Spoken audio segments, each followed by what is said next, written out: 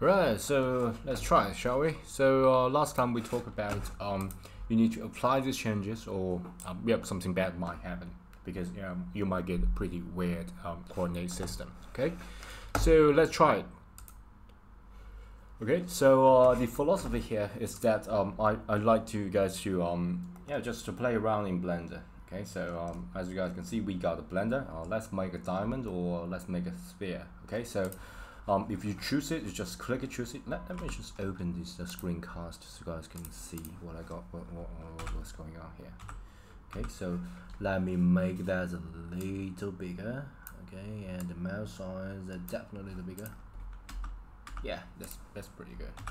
Okay, so once you click it, and you can just because I want to make a sphere here.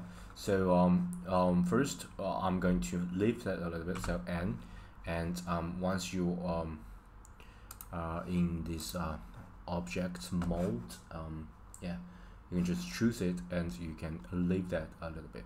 So you can just add the z-axis location up, okay, or you can just input a certain number. So for example, if you want to lift it just plus 1, you just lift it up. Okay, so it's just above the ground, and yeah, and so if I want to change that to a diamond, I'm going to make that make that change a little bit. So I'm going to add a rotation.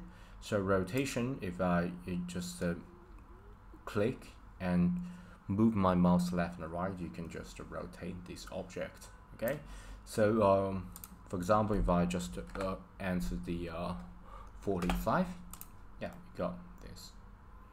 Okay, so this is a pretty good shape. And if here is the pretty important part. So if you don't apply these changes, if you don't apply changes, and you like to, for example, you want to scale the X, want to extend the X. So if you just add the scale of X, you will notice that what you think is that you will scale this way, but in fact it's scaled this way. Okay, that is clearly not the right way to do.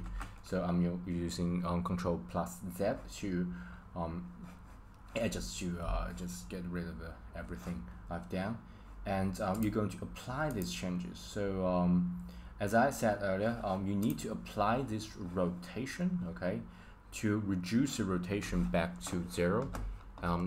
Back to default. So essentially you want the Blender to think that this object is at the original places, rather than you have rotated it, and you can further play around with it. So yeah.